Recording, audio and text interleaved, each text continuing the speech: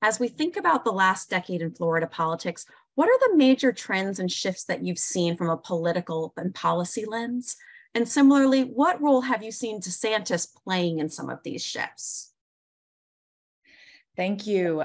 So I'm an organizer, so I want to start with a quick organizing story. Kyle.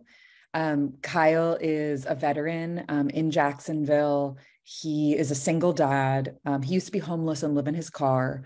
And he would wake up with a crick in his neck and peel himself off the vinyl to get to work.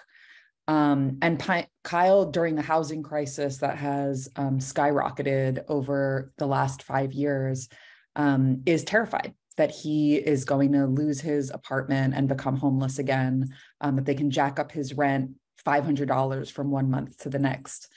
And when we knocked on Kyle's door, he was really excited to join the Justice on Every Block campaign. And he helped push in Jacksonville for us to establish renter protections at the local level. And just last month, Kyle joined over 100 of our members from 10 counties in Tallahassee and shared his story in House and Senate committees. And, Kyle, I was talking to him after the day, and he's like, they're going to pass this bill to stop prevent us from winning rent stabilization like we passed in Orlando this year, that the Realtors Association litigated and blocked. They're going to stop 60-day notice before a rent hike, but they can't take away everything that we've learned. And this weekend, Kyle and his daughter Ade are knocking on doors for a new mayor in Jacksonville, Donna Deegan, this weekend. And I share that organizing story because Ron DeSantis, his attacks on democracy, his attacks on every issue we care about can seem overwhelming. The massive right-wing infrastructure in Florida can seem daunting. And sometimes we can forget that they're really just co-opting organizing strategies. They're co-opting the strategies we have developed in Black and Latino communities, in working class neighborhoods, and they're investing in them over the long term to pull people along to their worldview, to hate and to division. Before Ronald DeSantis was elected, he was speaking at white supremacist gatherings. He was race baiting during his campaign. He uses power to consolidate power.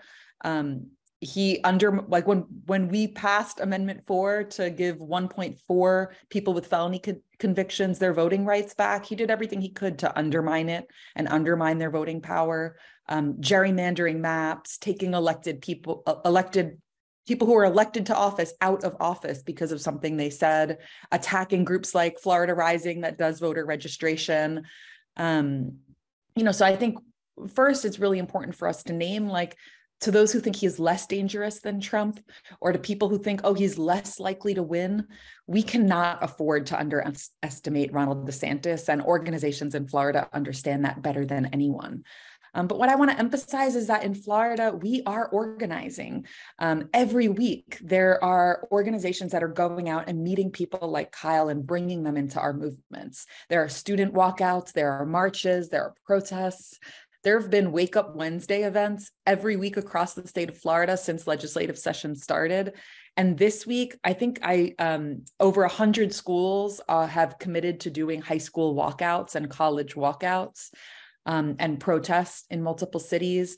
Next Wednesday, the Poor People's Campaign is launching a 4-day march from Havana, Florida to Tallahassee. The week after that, towards the end of our legislative session, it's going to get real with escalated actions, and as young people and others join them to say they can't ban us. And next year, with your support, we will win an abortion rights ballot initiative. We can kick out Senator Rick Scott and protect a Democratic majority at the U.S. Senate.